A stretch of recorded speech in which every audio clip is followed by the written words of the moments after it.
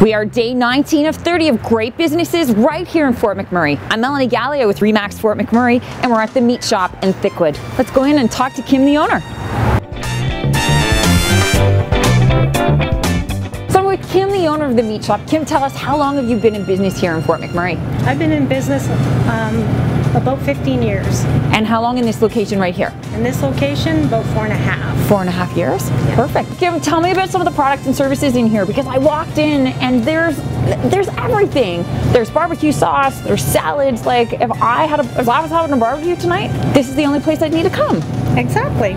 It's trying to be like a one-stop shop where you could get all your barbecue supplies, come in and get your steaks, whatever you need for barbecue, baked potatoes, mushrooms, salads, the whole kit and cabangle. The whole kit and cabangle. Everything you need to have a dinner is right here. Tell me about something someone might not know about what they'd find here. A lot of places don't realize that, or people don't realize that you can order barbecue pigs. I make wild game sausage. You bring in your wild game boneless meat, and I can make up smokies. I've had it. Fresh fried it's fantastic. It's very, very good.